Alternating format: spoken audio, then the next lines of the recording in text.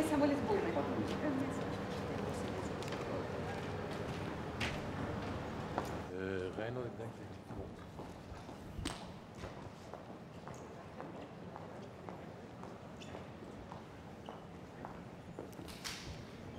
So, we're here today to discuss some very important items on the agenda, but most importantly, the pharmaceutical package.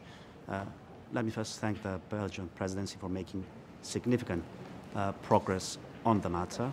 As Cyprus, we consider that it is vital to achieve accessibility and affordability in pharmaceuticals for all member states, so that we reach real equity for patients, and we will be addressing and arguing towards that front today. Thank you. Question about stockpiling. There are a lot of discussions, and what would that mean for Cyprus if bigger countries are starting to stockpile drugs for months? Well, our position was is already addressed.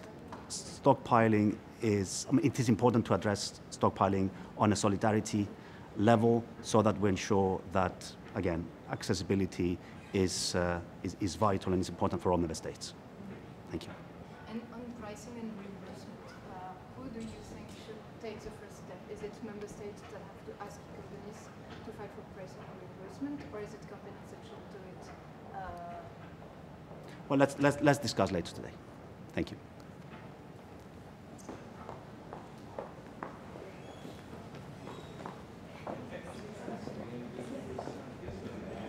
We consider that it is vital to achieve accessions, and we will be addressing and arguing towards that front today.